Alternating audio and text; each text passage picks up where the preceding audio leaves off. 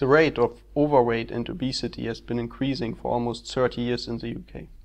There are a range of illnesses such as type 2 diabetes or cardiovascular diseases that are commonly associated with being overweight or obese, which costs the NHS approximately £6 billion each year.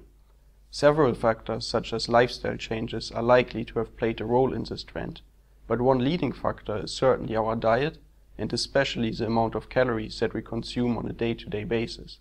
To tackle obesity among children, Public Health England has published guidelines last year to achieve a calorie reduction of 20% in a range of food products from various food categories by 2024.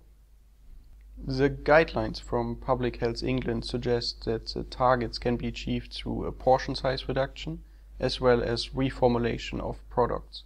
In terms of reformulation of products, a popular strategy is to replace calorie-dense ingredients, such as fats, with macronutrients that have a lower calorific content. While fat provides 9 kilocalories per gram, fibers usually provide only 2 kilocalories per gram.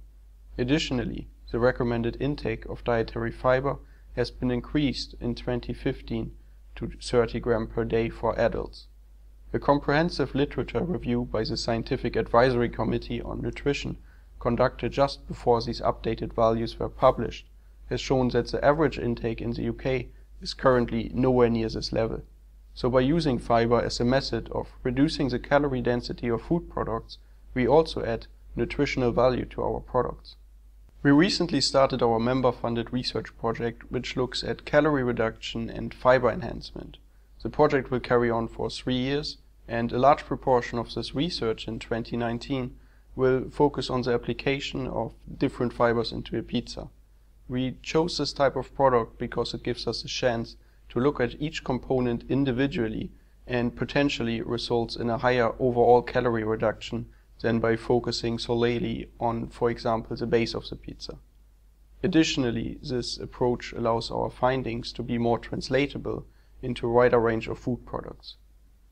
Besides the application aspect, we are planning to carry out consumer and sensory studies to identify the threshold of dietary fiber that can be used without negatively affecting the sensorial properties, but also the level at which consumers would reject the product.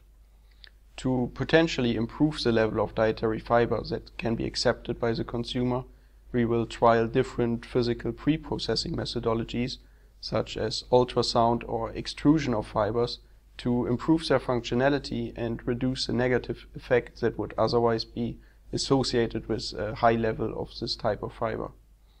Two last elements that we're going to look at is firstly to conduct a patent search to identify potential sources of novel fibers that are likely to enter the market soon, and secondly, our chemistry department is developing a method for the determination of inulin and polydextrose, which will then be available as a new service for our members.